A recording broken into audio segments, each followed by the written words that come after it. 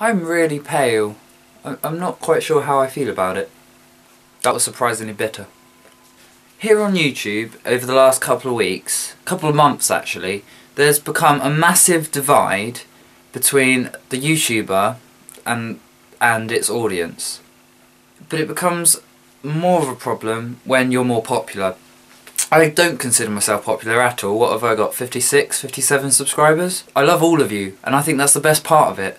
The least subscribers you have, the more the YouTuber seems to care. The less of you there are, the better connection I have with you, and the more I can personally talk to you. Whereas if you have a lot of subscribers and a lot of people comment on your videos, it is incredibly hard to respond to them and have a personal connection.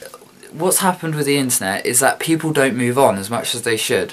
For example, everyone seems to think that a YouTuber is preserved in a little screen where they can't do anything but what the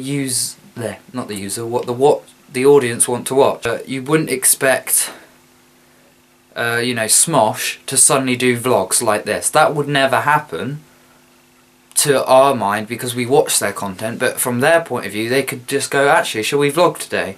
And they're within their right to do that. The audience will go, no, we watch you for your comedy sketches or whatever.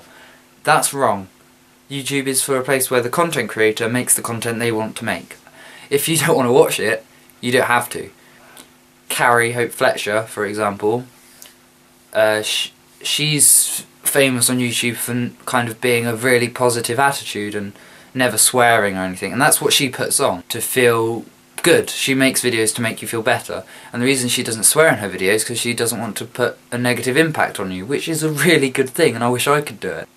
If she does swear in a video, which she never has as far as I know, if she did, she would get a lot of hate comments and a lot of people saying, you promised us you would never swear and stuff. She never promised, she just said she preferred not to. I just wanted to put this out there to that, what would happen to you as a watcher if someone you watched a lot, whether it's me or whether it's someone like Carrie or Jack and Finn or Amazing Phil and Dan Is Not On Fire, if it's one of them, if they suddenly change what they do, would you still watch them?